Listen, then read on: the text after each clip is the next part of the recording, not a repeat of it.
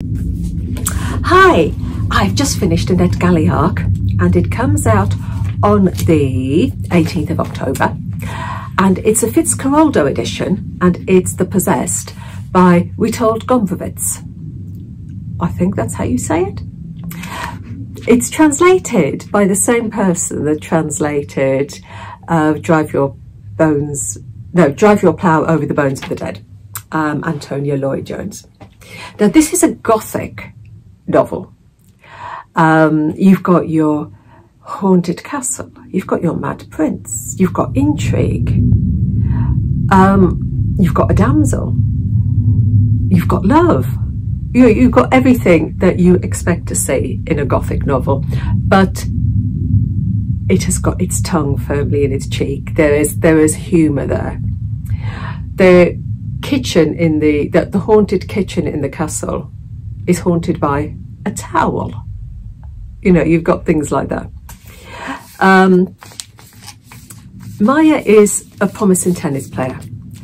Her mum has fallen on hard times, and so they are forced to take in lodgers.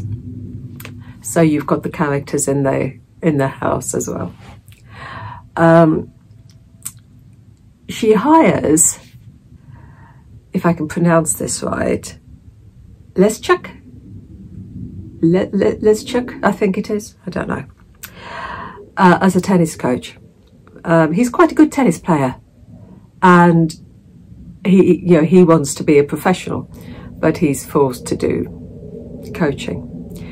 And everybody comments on how alike Maya and Leszczuk are. And this bond, there's a bond between them. But it's a bond that, there's love there, there's hate there, there's affection there, there's violence there. There is a very strong bond there. Maya's fiance is the secretary to the Mad Prince. And he is plotting against the Mad Prince.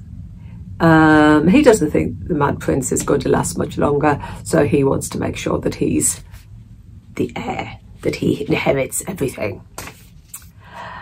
In the castle as well, you've got a devoted manservant that's looked after the prince for years and years and years and years.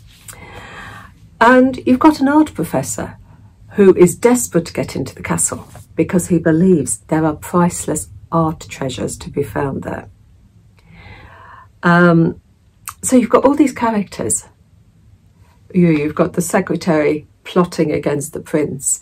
You've got Maya, who is forming this bond with a tennis coach, but feels that she ought to stay with her fiance because that's where she's going to have a secure life. She doesn't really love him, but she's going to have a secure life.